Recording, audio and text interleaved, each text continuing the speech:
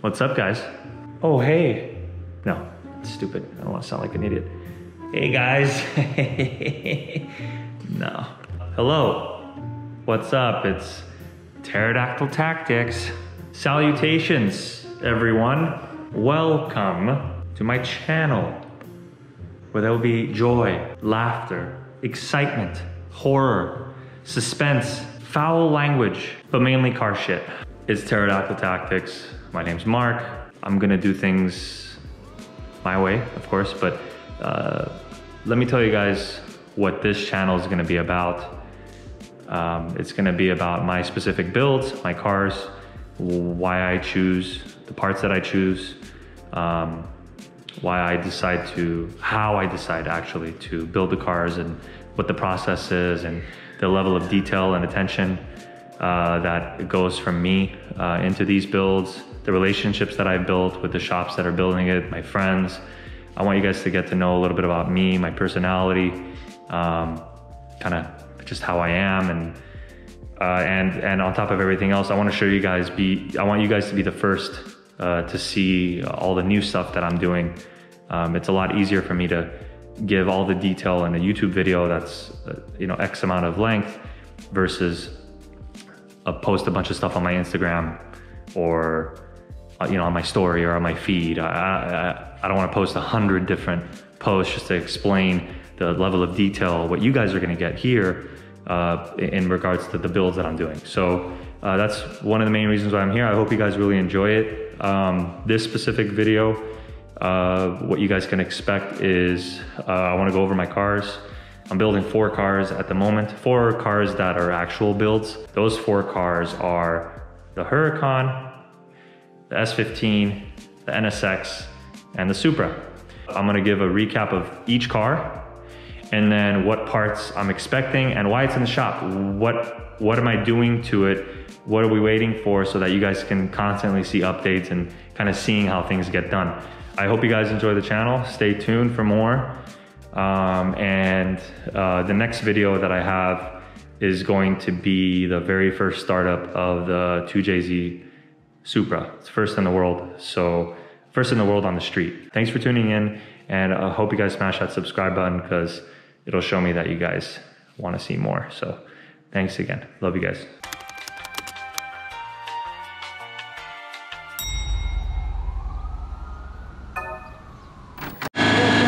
First time this young sport has ever lubed anything, right, sir? Yes. Yes, sir. First time ever. I'm so excited. Move it up, bitch. And what are you gonna do after that? I'm gonna lube some more. Wow. You don't know about the WAP. Ah. All right, guys, here we are. Here's the NSX at the moment at my boy's shop, AR Motorworks. This is one of my really close boys. He specializes in all BBS stuff. He is the BBS plug. And my boy's FF over here. Boy's Sebastian's full carbon GTR. Check this thing out, full carbon. Everything, el carbon. And then my boy Rob's 458 GT3, sick ass titanium exhaust. This one's a little bit different than Danny's. Danny P, if you guys know who he is. He's also a friend. This one's a little different. Anyways, back to the NSX. So I want to tell you guys how I'm building this car, what's left. I want to show you guys why I purchased the things that I purchased, or the specific parts that I decide to use. For me, I'd rather spend the money and get a higher quality product versus get I wouldn't call it a replica, but get a cheaper product. And the reason for that is, number one, generally speaking, you get what you pay for, but more importantly, resale value is a lot better. I mean, in this day and age, if you know somebody that knows somebody, you're gonna get a deal on stuff like this, like BBS's or like Rocketbunny or stuff like that. And when you do, when it comes time to resell the product, if you ever want to resell it, then you can, and a lot of the times the parts that I've got, that I've resold, I made a little bit of profit on it. Another reason is because I grew up in the car show era where every little part on your car matters, and they judge you and they qualify you with points based on the brand or that you have on your car. Basically, almost all my cars are built Japanese style spec because that's the culture that the car culture that I actually grew up on. I don't like when people look at the car and be like, you know what, the car is dope, but he should have went with these wheels. And when someone that's knowledgeable in the industry says something like that, generally speaking, they're gonna tell you to go with wheels or a brand that's either a name brand or something that's higher quality. And I don't want to hear it. I don't want to hear stuff like that. So I tend to do stuff to the cars where people can't really talk. But that's just my mentality. So I'm not suggesting that you guys do the same. Everyone has their own way that they want to build their cars, which is totally cool with me. With this NSX, this is the story behind it. A buddy of mine and myself, we started building this years ago, and back then we had a different budget. It was a lot less, and we had a different mindset for the car. Starting with the front of the car, it does have a Rocket Bunny kit on already, and it's already painted grigio to us, so it's really dirty. So after all this stuff, we're going to get it fully paint corrected and stuff like that. And my boys at LTMW actually did the bodywork and paint, so shout outs to Long. As you can see right now, it's on coilovers. It's not max low setting right now, but there is a wheel gap, okay? Now, this setup right now is 17-18 LMs, it's staggered.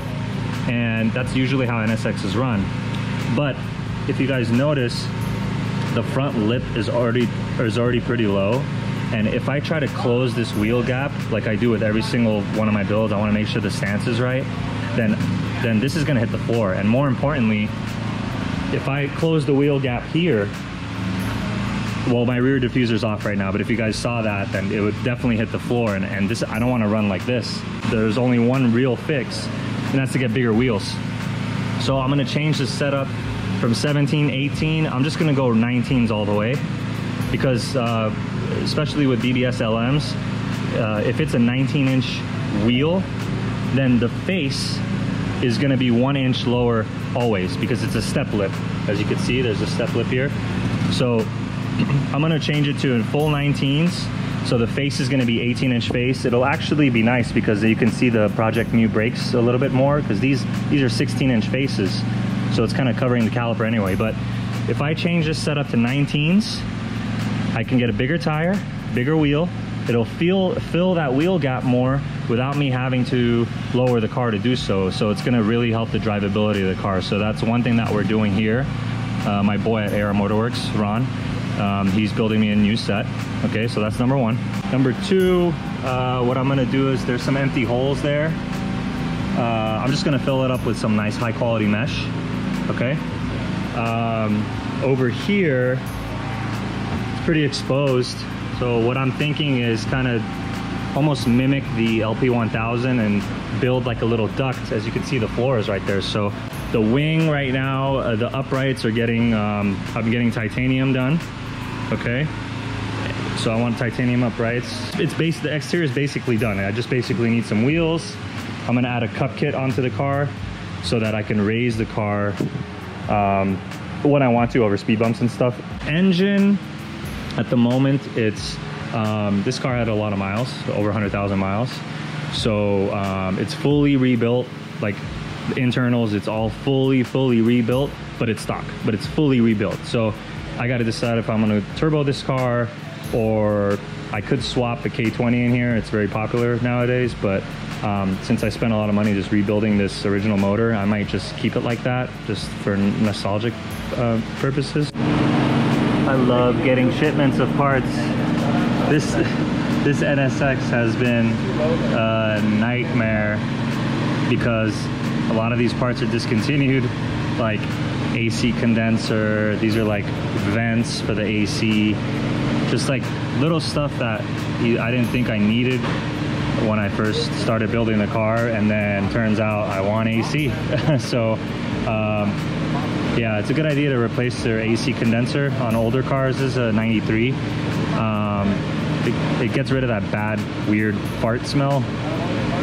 So I'm the only one that should be farting in my car. So you know, I want to start fresh with it. I want to fart as much as I want, so we're going to replace that. But these are all little parts. I'll show you where all these things go. And there's a cool thing about the rocketbunny kit here is that the hood opens like that. Pretty nuts. The theme for this car is Grigio Telesto paint, and then we have the white cage, and then it's going to be like red and black interior. I kind of want to, I wouldn't say mimic, but I really like the NSX Type R, the red carpet that they have in there. So I'm having a custom fab guy come in here. It's already in the works. He's gonna do full red carpet here.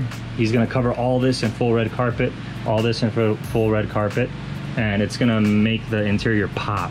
So I'll keep you guys posted what we're gonna keep doing with this car. And for those of you that are interested in this / restoration / full build of this NSX, just stay tuned and hit that subscribe button, and I'll show you guys the outcome of this thing. All right, peace.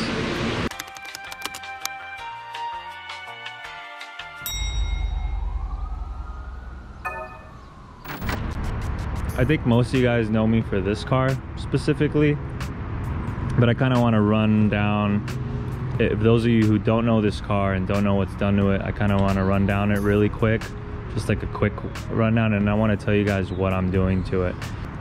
This is a LP 580-2. It's a rear wheel drive Huracan. I have an authentic Supertrofeo version 1 body kit on there. Everything has been changed besides the doors and the roof. So every single body panel has been changed. I have a Sheepy Race twin turbo kit. I have JRZ coilovers with a cup kit on top of it. It's an Umbrella Auto Design cup kit. BBS LMRs, you know, exhaust, and a bunch of carbon Kevlar stuff, and you know, that's basically it. This, as I'm building this car, there's a lot of things that I always leave, that I've left untouched, just because usually I'm in a rush, or I gotta get to like some sort of a show or a rally or something like that. So I haven't really had time to just let the car sit and like finish exactly what I want done to it until now. Now I have time. I don't have any much like big things coming up. This is one of the 4 cars that I have to manage the build on. So I want to kind of run down what I'm gonna do and what needs to get done, just so you guys kind of follow how I'm managing this build. So first of all, this Sheepy Race twin turbo kit is insane. It's the fastest car that I've ever owned. I haven't lost to anyone yet in this specific stage with my highest map. I mean, we're talking like 720 McLaren 720s with full bolt-ons and race gas and stuff. This car will beat those cars.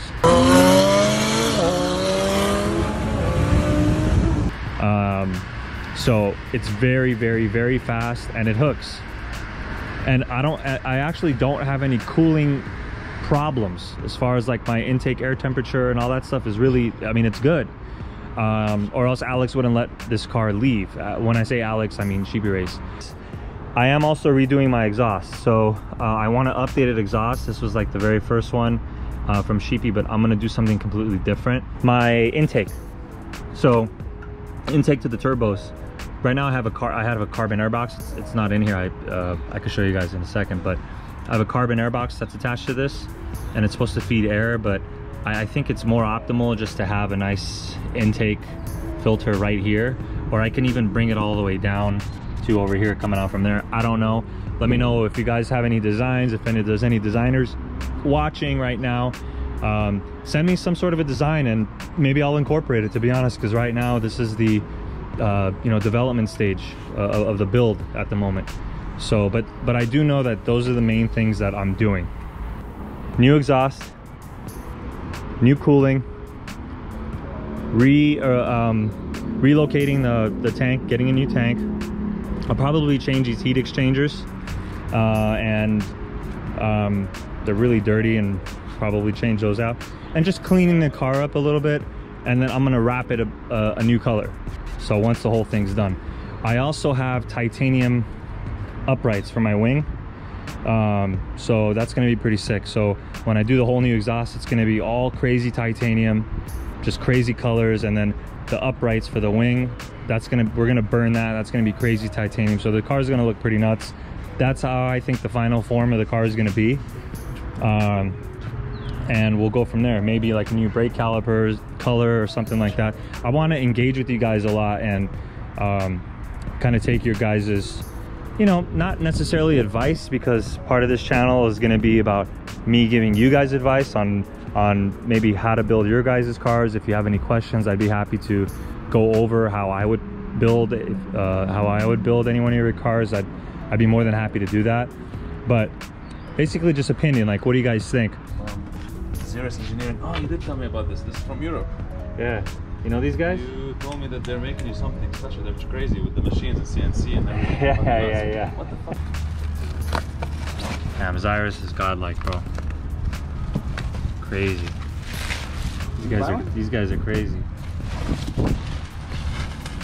If you guys want to buy their LP1200, hit me up. It's for your wing. Oh. Yeah. It's what holds the wing. Yeah. But the difference between this, what you had, and what I have is what? Weight? No. Color? Nah. Titanium? Titanium. So they made me, let me see this. These guys made me titanium. So you're gonna burn this? Yeah. Oh, no shit. Yeah. But we gotta clean it from fingerprints. I know. So these guys made me titanium uprights. Oh, so it's gonna match the exhaust. So the plan is I'm gonna do a brand new exhaust. It's gonna be crazy. And we're gonna burn the hell out of it. And then we're gonna burn these uprights. It's gonna be most pretty tasteful sick. Human being in cars. It's gonna be you sick. have him right here.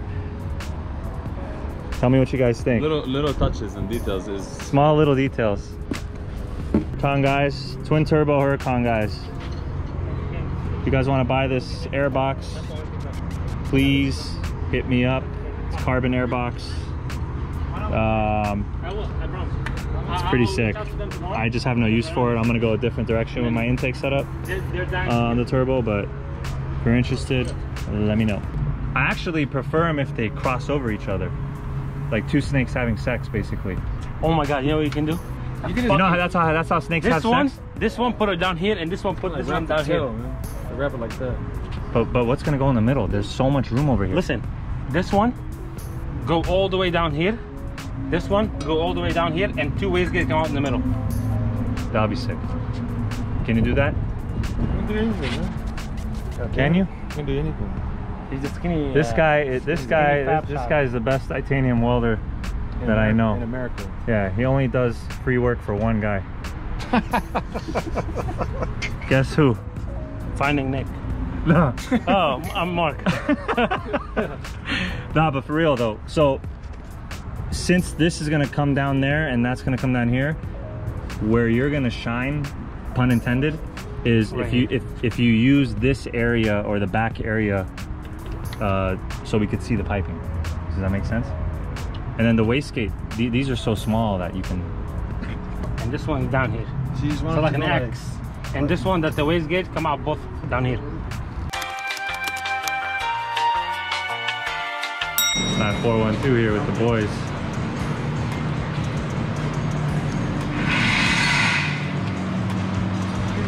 What do you guys think? Should I have went Rocket Bunny? What's up, Charles? Oh, my arm? I got surgery. Oh, really? Yeah. Oh, shit. Like a week ago. Oh, really? For what? Shoulder or? I was jerking off. Too much? Yeah.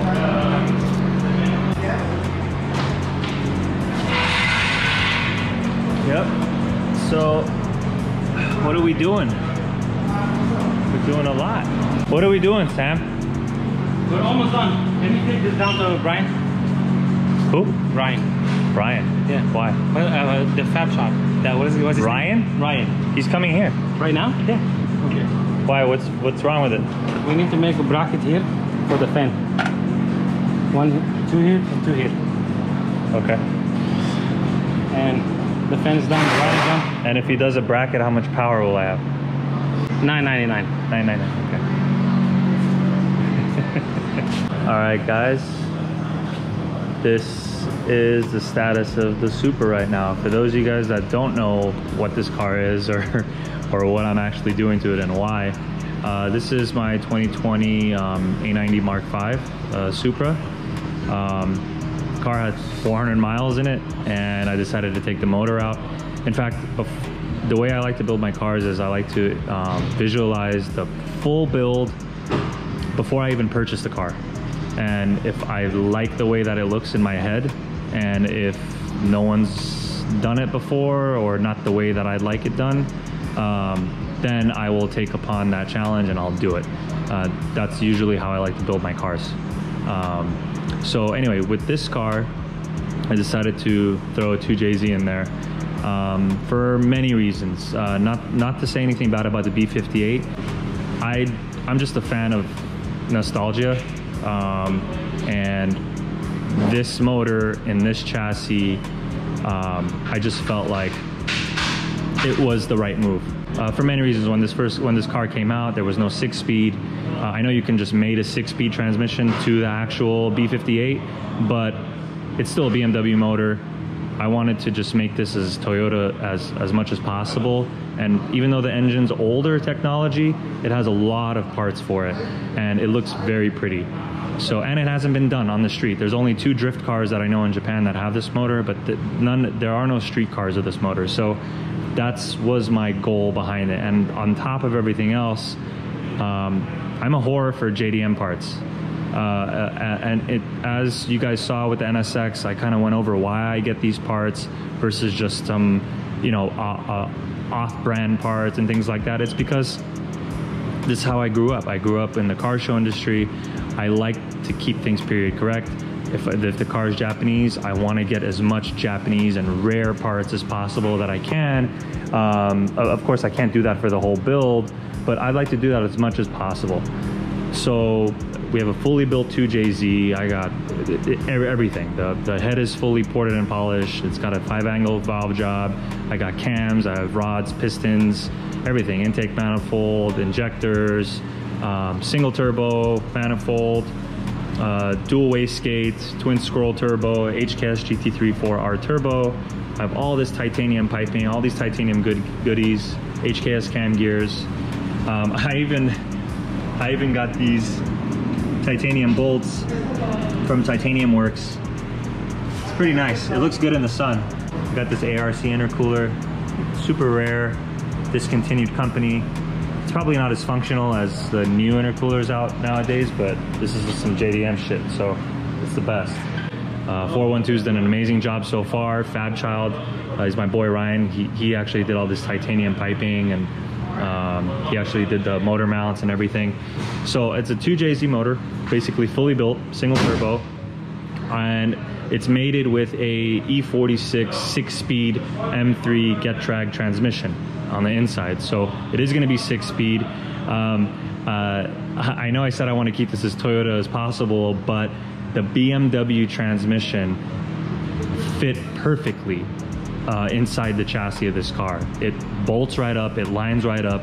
The E46 M3 transmission mounts right up. So it was perfect, and I just thought it was kind of funny just to kind of put that. And to be honest, I do want a Getrag transmission. I want a transmission that can hold 1,000 wheel horsepower, no problem. So I had a few options, and I decided to go with the E46 M3. I've actually had an E46 M3 before, so those transmissions are great. They hold a lot of power, so that's what we're going with. The color combo, and by the way, I have a couple other cool parts here. Here's the valve cover. This is an extra titanium bar that was custom made. So it's gonna look really pretty, and we're wire tucking everything, so all these wires are gonna be gone. It's gonna be real nice. The color scheme with this car, every car obviously has their own scheme, and the color scheme that I'm going for is basically this Nardo gray, okay, with teal. That's the color scheme. I'm basically going with Nardo gray and teal. And then both of those colors combined, there's a big palette that you can use and you put all the colors together and it looks pretty wild. You know, as you can see, is from the titanium burnt, you're getting all these colors. Gold matches the turbo, blue matches this, there's purple matches that, a little bit of teal in there. It's gonna come together really nicely, I think so. I have Project Mu front brakes. We're waiting on the spindle. Okay, I'll get to that in a second. And we come around this way. We have the teal roll cage. These are my Project Mu brakes we're waiting for. Some brake pads there. The HKS exhaust, titanium tip there. Let me tell you guys what we're waiting on, okay, to start this car. In the next video, I'm gonna make sure that the next video is the first startup of this car, so you guys are gonna see it first. But things that we're waiting on to start the car. We're gonna put an external surge tank here from Aftermarket Industries. Really great product. A surge tank is really good to have on street cars or even drift cars, because you wanna make sure that you don't lose fuel while you're turning, or you don't want to rob the car from fuel. You want to make sure that an external surge tank has fuel in there at all times, so you don't rob the car of fuel at any time. And once we put the trunk back together, that means we can bolt this roll cage from underneath the car. Once we do that, we put the seats in. Then once we put the seats in, we put the pedals. Actually, we'll put the pedals first, the shifter, the seats, then we'll put the gauge cluster, and the interior will be done. And then I also got these too, the Takata harnesses. They'll go good. And over here, we're waiting for the front spindles. I had to get custom brackets made for the brakes, because the brakes they're not for an A90. We're using my Project Mu brakes from my S15.